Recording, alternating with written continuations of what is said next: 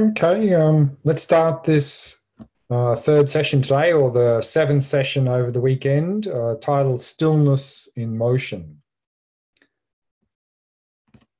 And again, we'll start with a meditation. We'll continue the meditation that we did in the last session, that is stillness in motion. So this practice is, again, combining the two practices, the two main practices we're covering this weekend, the observing the thoughts and the resting in awareness. And so therefore, they're very much recommended to have the eyes open, resting your gaze in the space in front of you. You can either have your eyes naturally open or partially open, whichever you prefer. And again, adjusting the level of your gaze depending on whether you're finding you're getting agitated, lower it a bit. If you're getting very dull and drowsy, elevate the gaze, even to the point of looking straight ahead. We'll begin the practice with resting in stillness, so establishing the foundation. So a few minutes of just resting in awareness, resting in that open, spacious stillness of awareness. And then from that basis, then we'll start to observe the movements of the mind. The movements here is the thoughts, and the thoughts is generic term, so all conceptual activity. So we're observing not only thoughts, but emotions, memories, mental images, and so forth. So in this practice, we're not really paying attention to any sense objects. So we're not really paying any attention to any sounds and sensations and so forth. We're going to add two things here that you may find helpful to help you to get into the practice. One, we've already added in the earlier practice of observing thoughts. And that is, if you find in this practice that you're getting caught up in your thoughts and emotions, then you might like to try that labeling or noting. So give a name to the mental event, such as thought, memory, and so forth. If you're going to do this, keep it very simple, and don't, in your name, noting or labeling, label the contents of the mental event. So if you have a memory about something, don't label memory about something. Just label the mental event itself. Very simple, very light, just sort of memory, image, thought, frustration. And that can help to get some space from the object. So you might like to try that if you're getting caught up a lot in your thoughts and emotions. And then one more thing you can do, another short-term strategy to help you to get into the practice. If you find that you're just completely lost in this practice, either you're just completely caught up in appearances and thoughts and distractions, or you're completely spaced out and not really understand what you're supposed to be doing, then we can shift back to the body. So then instead of resting in stillness, watching the movements of the mind, what we can do is go back, rest in the stillness, and go back into the body. And from resting in stillness, observe the movements within the body. Movements in the body, of course, are the tactile sensations. So just observing the tactile sensations in the body. And that field is a non-conceptual field. So you may find that a little bit easier to observe the movements in the body than the movements in the mind. So that could be also a way to slowly get into this practice of stillness in motion. First, the motion of the body, and then later, once you're familiar with observing the movements of the body, then to observe the movements of the mind. So let's do that practice again now.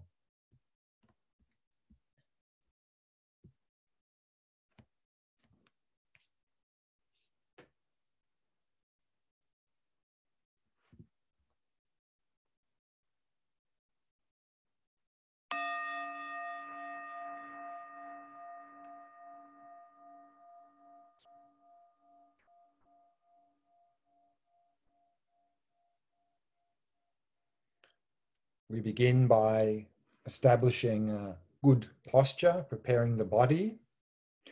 So ideally to set the body up so that we can forget about the body, that the body does not create any interferences in our practice. So keeping the back straight and allowing the entire body to become completely relaxed.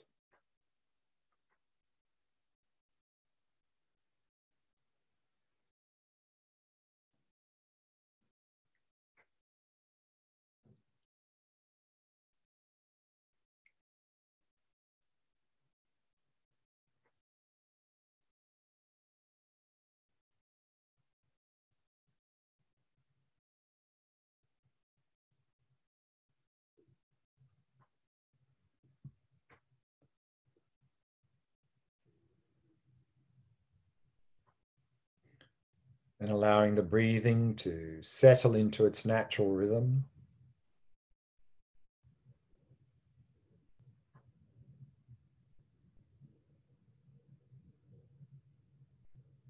Allowing it to flow naturally and effortlessly.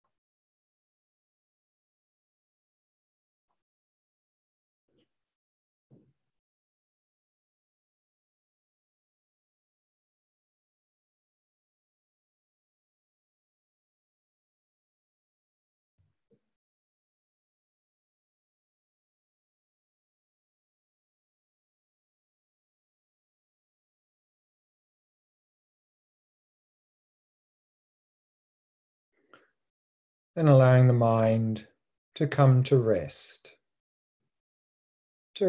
in the stillness of the present moment.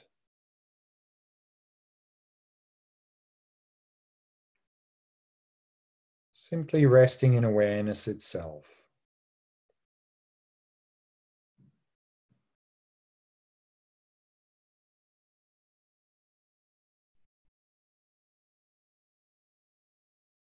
Knowing that you're aware.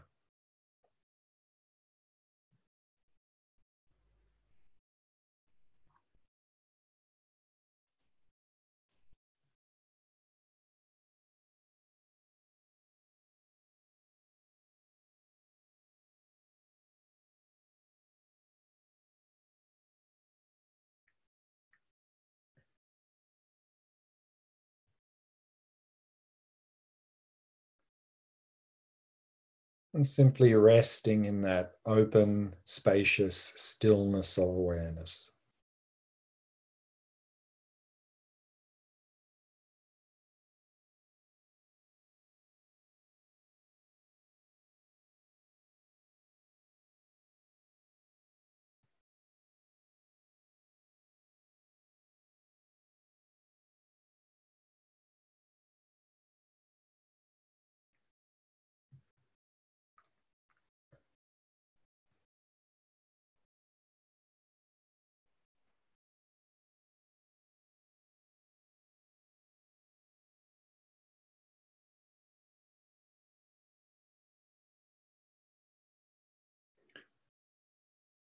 And now, whilst maintaining that basis in stillness, start to observe the movements of the mind. Simply watching thoughts from afar.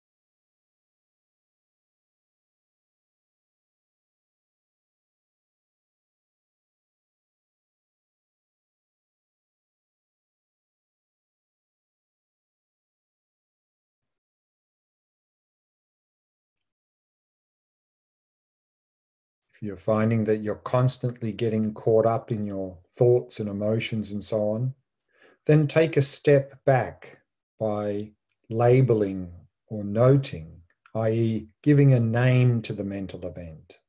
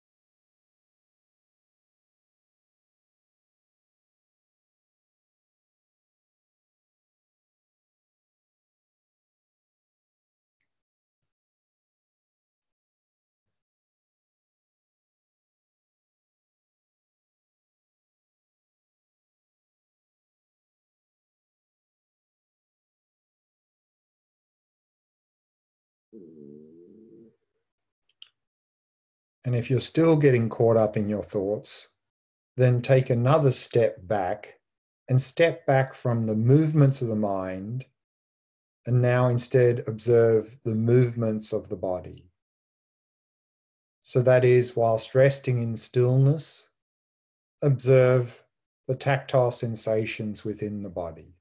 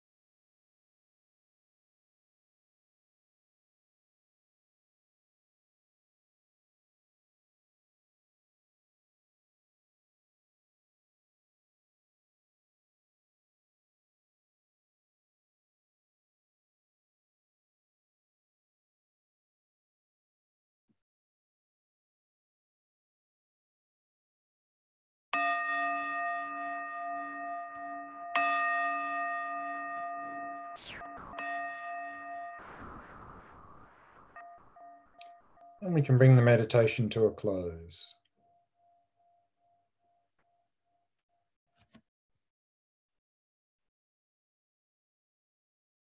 In this session, we're going to continue where we left off in the last session in terms of looking at the stages of progress to shamatha. So we'll look at the actual achieving of shamatha and what that really means, and then what is beyond shamatha. And then we'll go back to the actual practice of stillness in motion, add a little bit more to that, and we'll do the practice again, and then finish with question and answer as per normal. So in the previous session, we saw that this shamatha is a particular level of concentration, is attained by progressing through the 9 stages, these stages we see in this windy road diagram, relying on the 8 antidotes to abandon the 5 faults. This is accomplished through the 6 powers and the 4 mental engagements. So we saw there in the last session that we move through these 9 stages by applying the 8 antidotes and abandon the 5 faults through these 6 powers and 4 mental engagements. And we saw there that particularly at the first and second stage of progress that we are hardly on the object. It's very difficult to focus on the object and we're mostly distracted. But then slowly our mindfulness improves.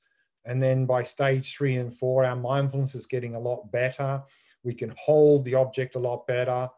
Stage 3, we hold it most of the time. By stage 4, we can hold the object the entire session without ever completely losing it. But what we saw there was even though our mindfulness is getting quite good and we can hold the object quite well, the quality of our attention still needs a lot of work.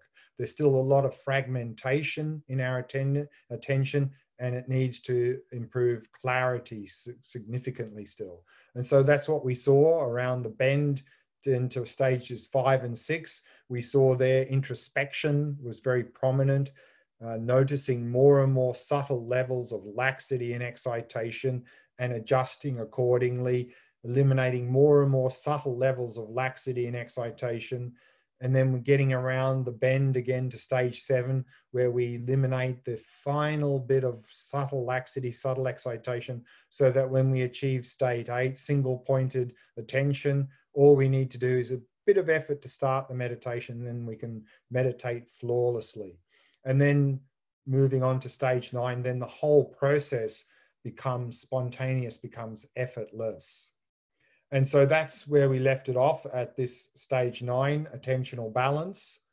And so here we can meditate for hours on end, flawlessly, without any hint of subtle agitation or subtle laxity, and effortlessly. And it said here that the quality of our experience is one of perfection and the mind is completely still. But still we haven't achieved shamatha. So what do we need to go from stage 9 to shamatha, which is the next part of the diagram? And here we have a quote from Panchen Losang Chökyi Gyaltsen, who's a great 16th century Tibetan master in the Gluk school.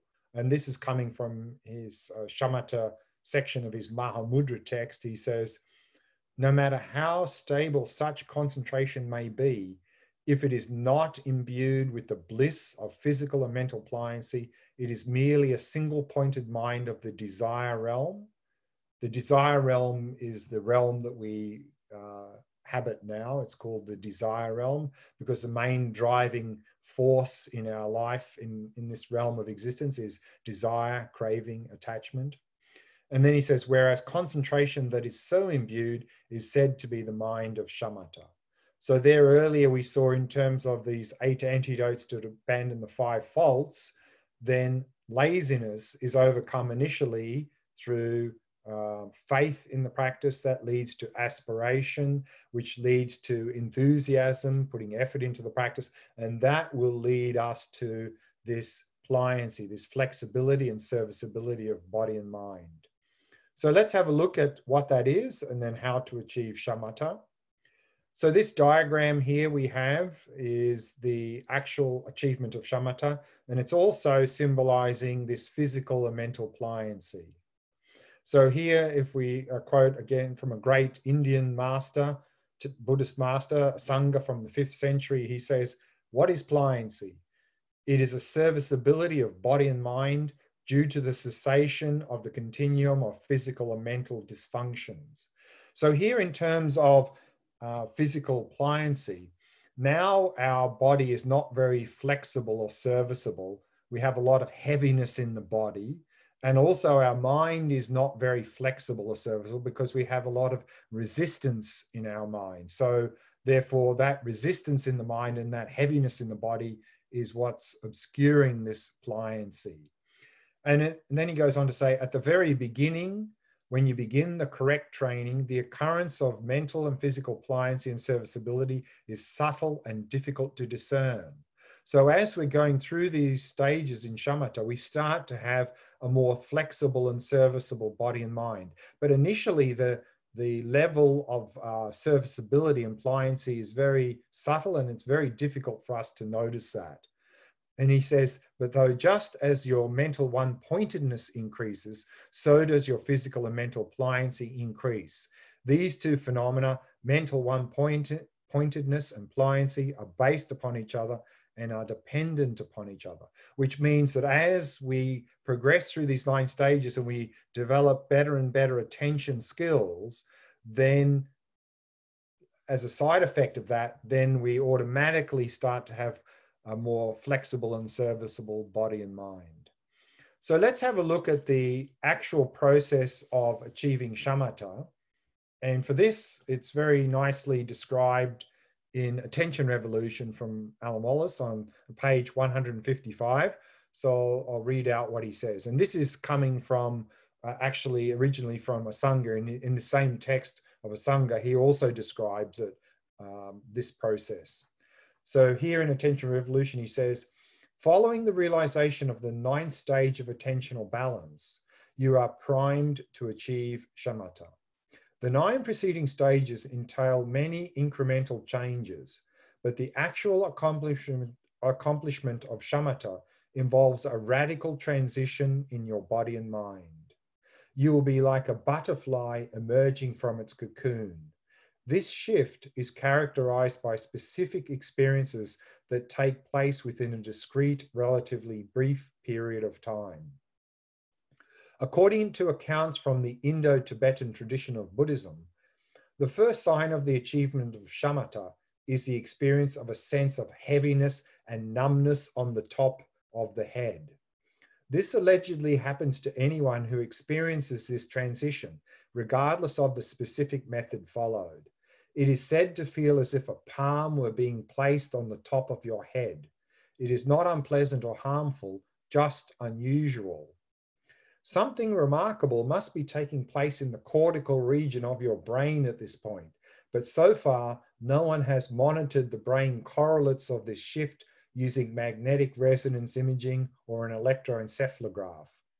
This physical sensation on the top of the head is symptomatic of a shift in your nervous system or network of vital energies that is correlated with gaining freedom from mental dysfunction, a general state of mental imbalance characterized by stiffness, rigidity, and unwieldiness. Consequently, you achieve a state of mental pliancy in which your mind is fit and supple like never before. From a contemplative perspective, when the mind is dysfunctional or prone to laxity and excitation, it is hard to generate enthusiasm for healing the afflictions of your mind or for devoting yourself to virtuous mental activity. Once you are free of such mental dysfunction, you can focus your mind without resistance on any meaningful object or task. And such a mind is now said to be fit or serviceable. This is the key to achieving optimal mental performance. And so here, this mental pliancy is symbolized by the meditator riding on the elephant of the mind, meaning that we can turn our attention, we can turn our mind to whatever we want without any resistance whatsoever. And then he goes on to say, following this sense of pressure on the top of your head, you experience the movement of vital energies moving in your body. And when they have coursed everywhere throughout your body, you feel as if you are filled with the power of this dynamic energy. You are now freed of physical dysfunction, so your body feels buoyant and light like never before. So that's symbolized here by the meditator flying through the sky. This is symbolizing physical pliancy. It's said that when we achieve shamatha, that our body feels light like cotton. And then going on, he says, both your body and mind are now imbued with an exceptional degree of pliancy, which makes them remarkably fit for engaging in all kinds of mental training and other meaningful activities. When physical pliancy initially arises, the vital energies catalyze an extraordinary sense of physical bliss, which then triggers an equally exceptional experience of mental bliss. This rush of physical or mental rapture is transient, which is a good thing, for it so captivates the attention that you can do little else except enjoy it. Gradually it subsides and you are freed from the turbulence caused by this intense joy. Your attention settles down in perfect stability and vividness. You have now achieved shamatha. Sounds pretty good, but what happens after we achieve shamatha?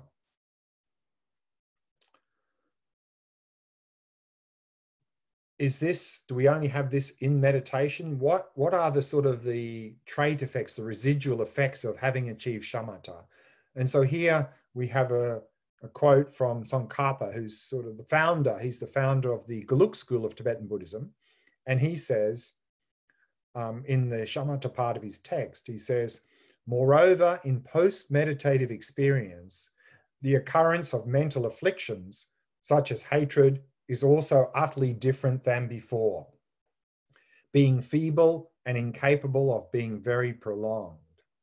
So what you will notice, and you'll notice this even well before achieving shamatha, it's incremental, that the further we go in this shamatha training, then, and the deeper we get into the practice, what you will notice is outside of meditation, that your mental afflictions, such as craving, attachment, jealousy, anger, and so forth, won't be as strong as before.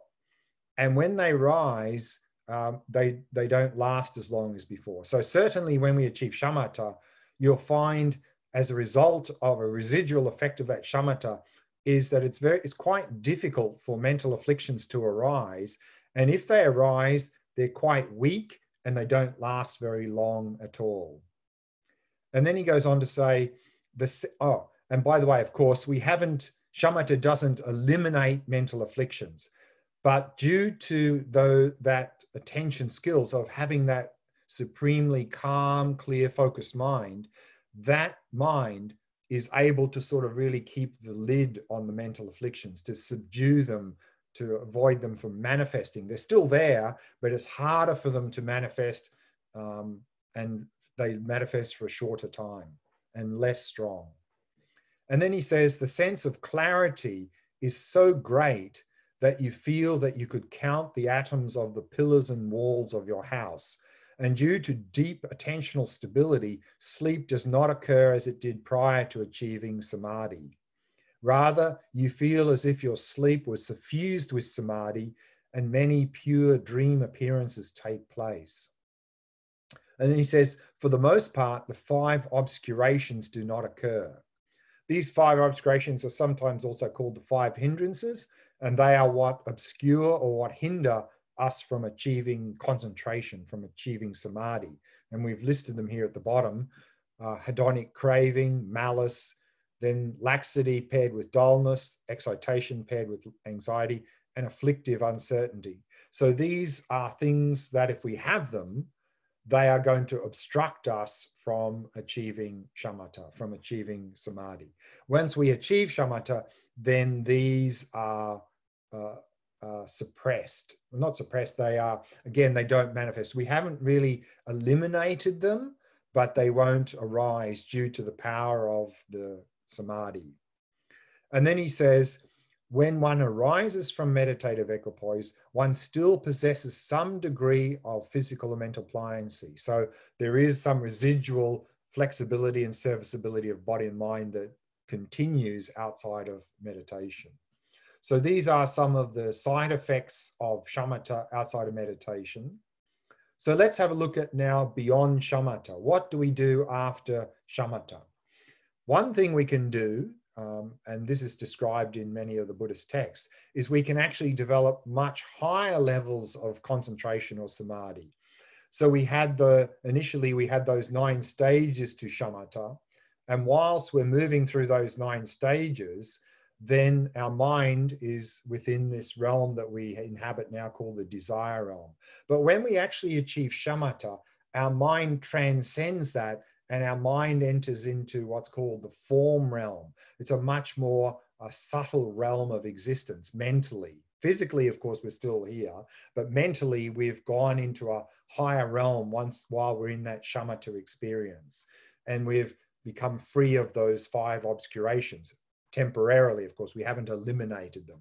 To eliminate the obscurations, particularly things like craving, attachment, malice, and so forth, we need vipassana to do that. We'll talk about that shortly. But then in the Theravada Buddhist traditions, when they talk about this concentration or samadhi practice, they're often emphasizing higher levels of concentration than shamatha. They talk about these jhanas, which there are 4 levels of them. We see here 1st, 2nd, 3rd, and 4th jhana. So they emphasize a lot to cultivate these levels of concentration. And as we go up these higher levels of concentration, we gain freedom from more and more subtle imbalances of the mind. First, mental unhappiness, then investigation, examination, and then even bliss. By the 3rd jhana is a little bit agitating the mind. We eliminate that. And in the 4th jhana, we even eliminate happiness feeling, and we just have this pure equanimity feeling at the 4th jhana. But then we can even go much higher. There are another 4 levels of concentration called the 4 levels of samapati. And in that is a much higher realm of existence. It's called the formless realm. Now, at the time of the Buddha, it was felt that this was the way to get out of samsara, to get out of suffering, is that by developing higher and higher levels of samadhi, somehow we would be able to eliminate all mental afflictions and suffering. But what the Buddha discovered was that these higher levels of concentration are quite effective in temporarily keeping the lid on the mental afflictions and therefore suffering. But it's a temporary state. It's not liberating us from suffering at all. What he discovered was that we have to engage in vipassana practice. And so that's what we see in the top end of this color chart. We have the shamatha there, but then right in the top right-hand corner, we actually have the vipassana practice. And so we see there the meditator in their right hand is a sword. This is a sword of wisdom. And then we have two lots of writing there, which we see translated at the bottom here. It says, the root of samsara is cut by the union of shamatha and vipassana observing emptiness. So therefore, equipped with mindfulness and introspection, seek the correct view of emptiness, which means that what we want to do beyond shamatha is that shamatha is the basis of vipassana. So on the basis of shamatha, we can engage in vipassana practice. We can come to realize emptiness. And by coming to realize emptiness directly, we can eliminate our distorted view of reality, thereby eliminate all mental afflictions and suffering, and achieve liberation, achieve that genuine happiness. Now, what this doesn't mean is that first we need to achieve shamatha before we begin vipassana practice. If we do that, we'll be waiting a long time before we start any vipassana practice. What it does mean, though, is that without some shamatha practice, then vipassana practice is not really going to be very effective. Because if we've done no shamatha practice and our mind is completely distracted and dull, and then we try to, using that mind, we try to investigate nature of reality, I don't think we're going to come to any sorts of insights because we're just going to be caught up in dullness and distraction. So therefore, what's recommended is, particularly if our attention skills now are quite poorly developed, is initially emphasize shamatha practice, put effort into shamatha practice, start to move along these 9 stages to develop a more stable and more clear mind. Once our mind has become a little bit more stable and clear, then we can start doing Vipassana practice. And then if we start to have a little bit of an experience of nature of reality through Vipassana practice, then that's also going to start to subdue a little bit the mental afflictions, which means that will feed back into shamatha practice. That will provide better conditions for shamatha practice. So that will reinforce the shamatha practice. And then eventually shamatha and Vipassana will become unified. So it's through a union of shamatha and Vipassana, observing emptiness, that we can cut the root of samsara. We can cut that distorted view, thereby overcome mental afflictions and suffering. So this is, from a Buddhist perspective, the main purpose of shamatha practice, to be the basis of Vipassana practice. And it's the, as we saw earlier, it's the key, the gateway to genuine happiness.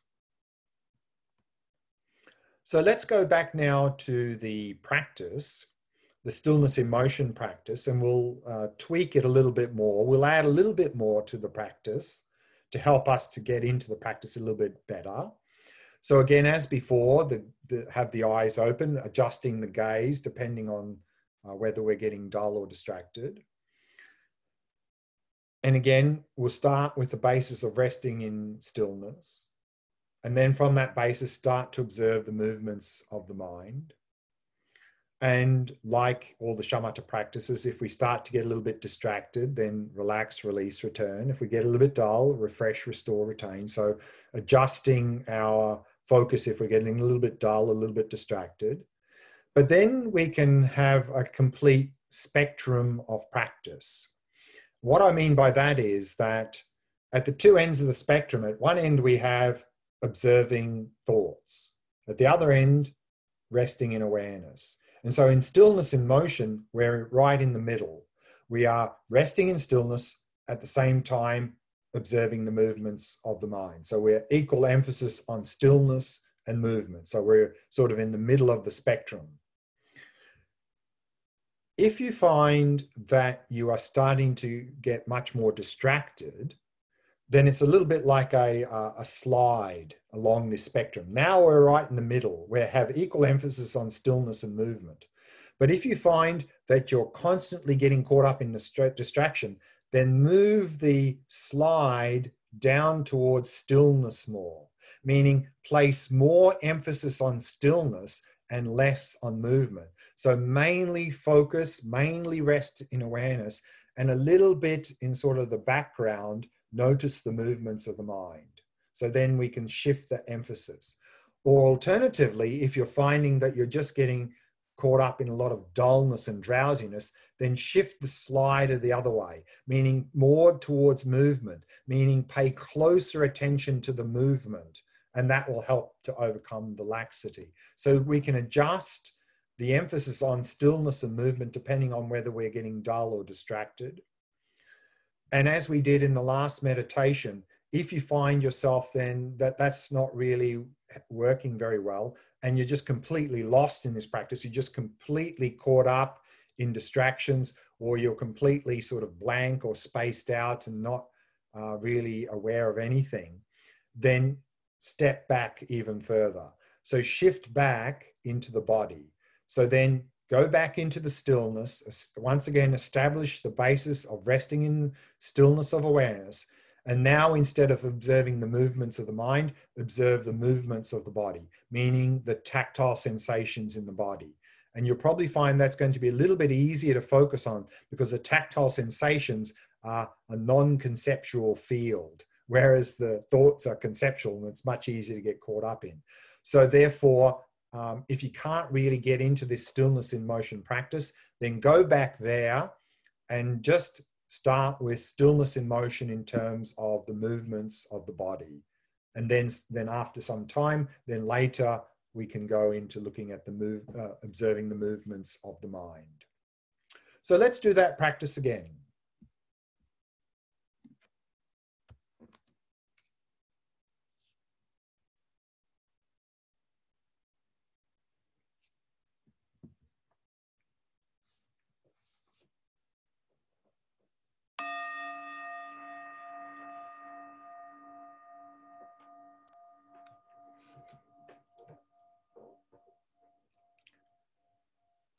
setting the body into a state of relaxation, stillness, and vigilance.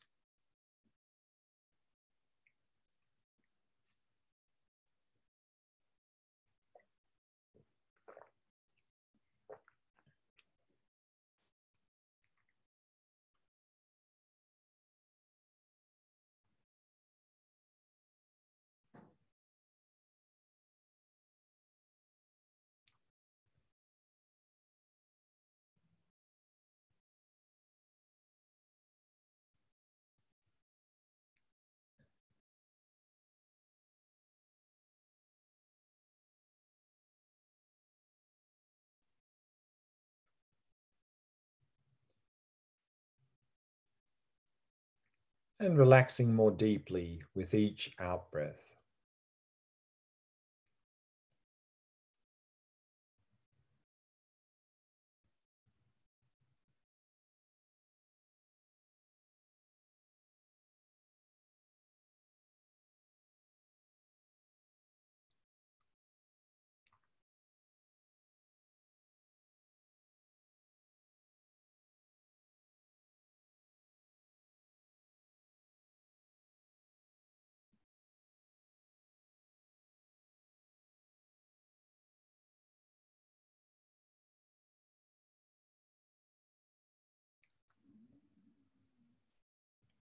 And with each out breath, letting go of any thoughts that may have arisen, happily releasing them.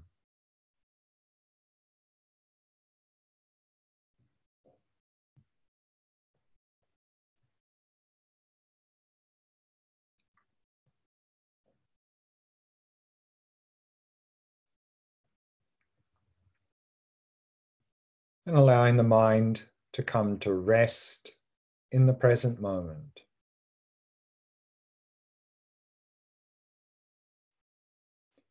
Resting in stillness.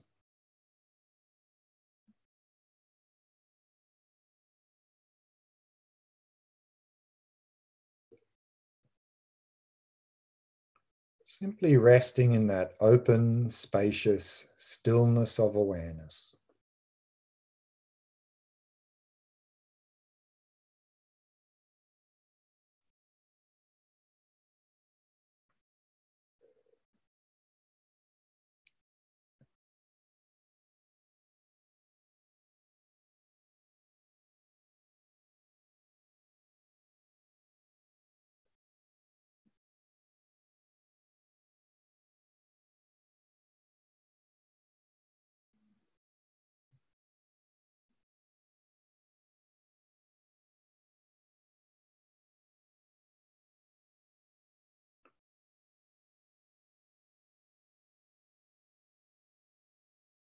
Now, whilst continuing to rest in that stillness, start to observe the movements of the mind.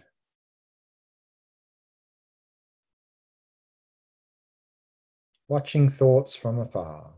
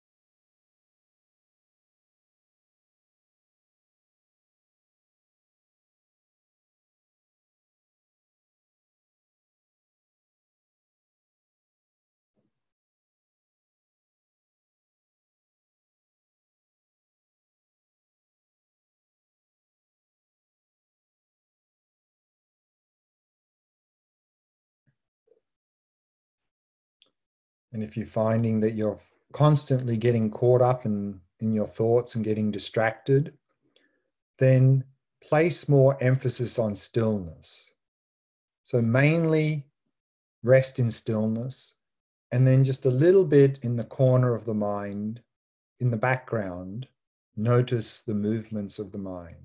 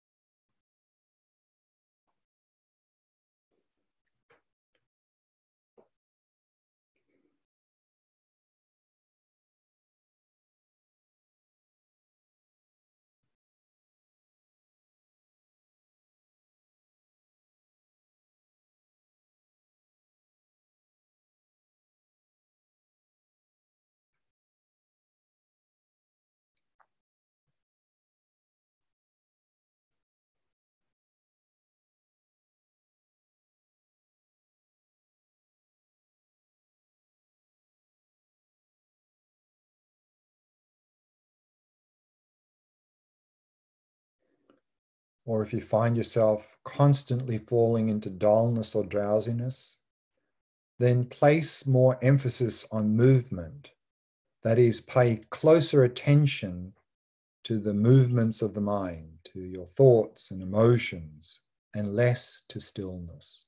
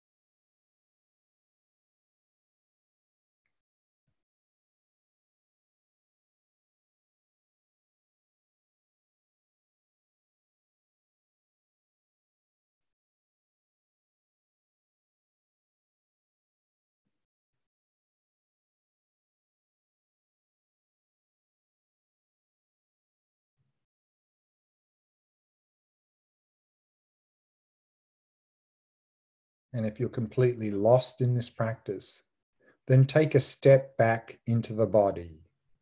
And whilst resting in stillness, observe the movements of the body. That is, simply observe the tactile sensations within the body.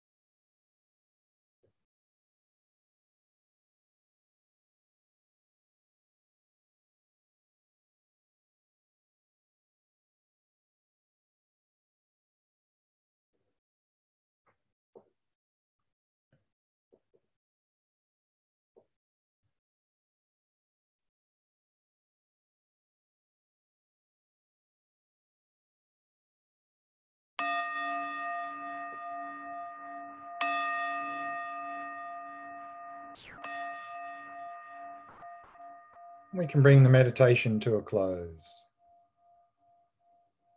We've got some time for question answer now. So does anyone have any questions?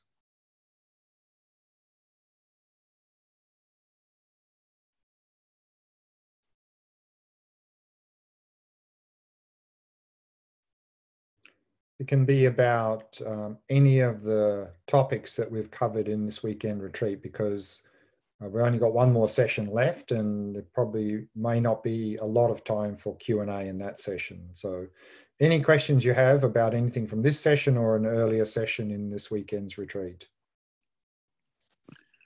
I have a question, if I can ask. Sure. So we're using these three different objects of engagement, three objects of meditation. But to me, it's the observation of the mind is always closely connected with an observation of the body. To me, it's difficult to observe the movements of the mind without it also being an observation of what's going on in the body. Could you elaborate a little bit on this connection between the two? Sure. Yes, you're right. I mean, of course, there's a very close relationship between body and mind, and both influence the other. You know, we have some physical effect in the body, and that can have a mental effect. You know, like if we put some drugs and alcohol in the body, that definitely has a big impact on the mind. And then, of course, we only have to look at out when we get angry or so forth, how much of a detrimental impact it has on the body. And of course, if fear arises, anything arises, there's a very strong correlation in the body. So there's a very strong correlation between body and mind. And we're not trying to sort of somehow deny that or cut that or whatever. But what we find in the shamatha practice is that we're developing single-pointed concentration. So we want to have basically a single object of focus. If we are focusing on too wide a field, i.e. body and mind or everything, then our mind, there's too much movement between different fields. And therefore, it's going to be very difficult to develop that single-pointed attention. So for the purposes of shamatha training for meditation, much more effective is to narrow down to one field. For example, the breath, the tactile sensations, the mind, or awareness, or so forth. And then, of course, outside of shamatha, then when we're in daily life, then, of course, then to observe the interactions between body and mind is going to be very, very helpful. In fact, for example, I think I mentioned earlier, you know, in daily life, based on particularly the shamatha practice of observing the mind and our thoughts and emotions, how we can bring that into daily life, one way we can bring that into daily life is in daily life, when some mental affliction, some emotion arises, to notice that and just observe that. Now what happens is some emotion arises, some anger, jealousy, craving arises. And before we know it, we're caught up in it and we're reacting, and then it's a big mess. Whereas if we've done the shamatha practice observing the mind, then we're in the habit of observing thoughts and emotions and so forth in meditation. We can bring that into daily life. And then hopefully in daily life, when we notice some anger coming up, instead of automatically getting caught up in it, we can observe it and see, oh, look, there's some anger arising. And then instead of getting caught up in it, we can just watch it and then deal with this, respond to the situation effectively. However, the reality is that that's not so easy to do, even if we have done that shamatha practice. So what we can do as a helpful tool is when anger is coming up, if we're not able to observe it and we're getting caught up in it, shift your attention into the body and notice what's happening in the body correlated with the anger. There's probably some tightness and tension in the chest, maybe some rough breathing and so forth, and observe that, because that is a non-conceptual field. And so it's going to be much easier to observe that than the mind. And that's what we did even just now in this stillness with motion practice. I said, if we can't get into the practice, we can't observe it, then shift back, and rather than observe the movements of the mind, observe the movements of the body. And so that's how in daily life we can work with the body and the mind together. But again, in the shamatha practice, you'll find it much more effective in shamatha practice to have a very narrow field of focus of what the object is. If it's too broad, then you'll find, because of that movement between the different fields, it'll be more difficult to go through the stages of shamatha. Does that sort of make any sense? Okay. Anyone else have any questions? Yeah, hi Glenn, this is Atul again. Atul, yes? Hi. So I had a question on resting in awareness. So what I find is that while the instruction says you need to be very relaxed to be able to do it, right? The more effort you put in, the more difficult it becomes. But when I do the practice, I notice a subtle amount of effort to stay in the stillness. And it's not an overt effort. There's just as if the mind is working a little bit to stay in that space. And it's not really awareness resting by itself, so that distinction. So how do we really get to that space? Because it does feel like subtle effort, which is not easy to get rid of. Yeah, and that's correct. I mean, in the beginning stages, as we saw, particularly in that 9-stage chart, the flame is very big at the bottom, meaning we need to put a lot of effort, because the reality is our mindfulness and introspection are not very well developed. And so also in resting and awareness, we need to use mindfulness and introspection as the tools for that practice. So we will need to put some effort. But what I was trying to really, it's the beginning stages, so there will be that subtlety of effort. And what we saw was that in that 9-stage chart, it's only at the very high levels that it becomes completely effortless. But what I was trying to emphasize with the resting in awareness practice is that we tend to, when we apply effort, we tend to tense. And if we do that in the resting in awareness practice, then we're going to be popping out of it immediately. So it's really just to, even though we will, of course, need some effort to remain in that awareness, because we need to have mindfulness to be mindful of being aware and not getting distracted, and introspection to notice if we're getting distracted. So we will need some effort in doing that, but to really make sure that we're completely relaxed in this practice, to really avoid any tension in this practice, because in any shamatha practice, tension is going to create problems. But even more so, since in this resting and awareness, we're really trying to get into this being mode instead of doing mode, that tension is really going to create even more problems in the resting and awareness. So I think that's okay that you notice a little bit of effort there to sustain that resting in awareness. But again, just make sure it's a nice, relaxed effort and no tension. Yeah, okay. Thanks, Glenn. Yeah. Sure. We've still got time for, I think, 1 or 2 more questions. Glenn. Selena, hi. How are you? Good. Yourself? Well, thank you. A very simple question. Any tips on increasing duration of time? In terms of when or how much? Practice duration.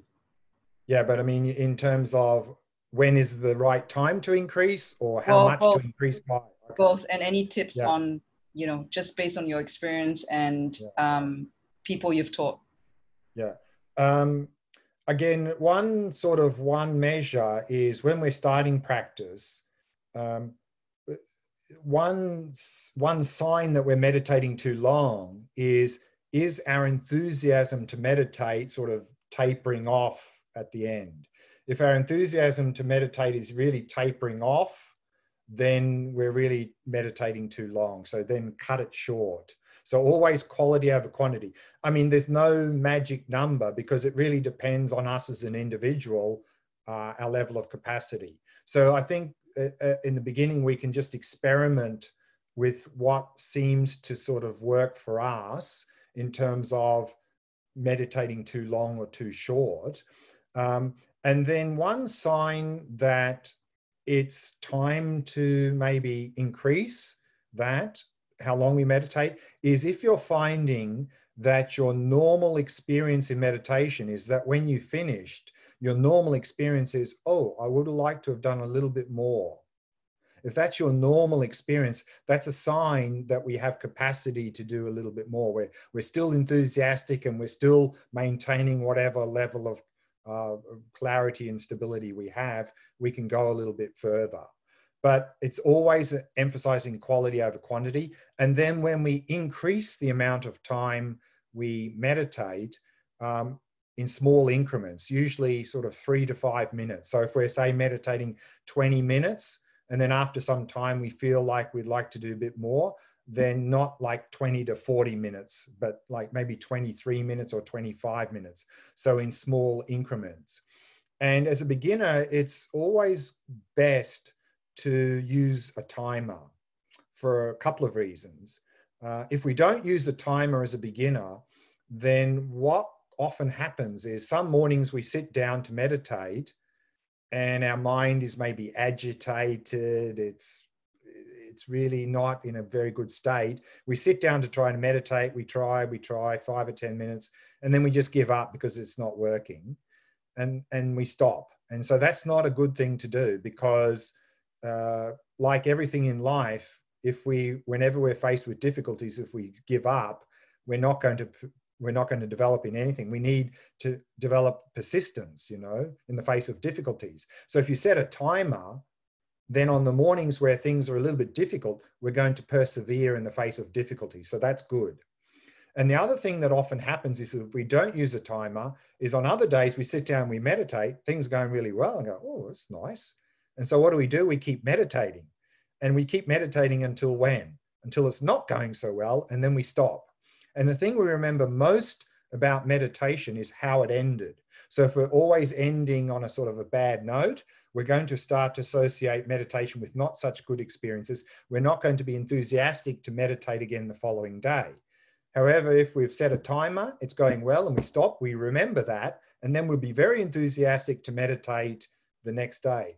I mean, I've even seen in a meditation text, one of the original meditation texts, is they even say, as soon as you see that your meditation is going well, stop. Stop. So, that's an indication. I mean, it's not saying that, I mean, we want to understand what that means, but what it's really meaning is, I think what it's trying to put forward is if we really stop when things are going well, that's going to really keep maintaining our enthusiasm to continue to meditate.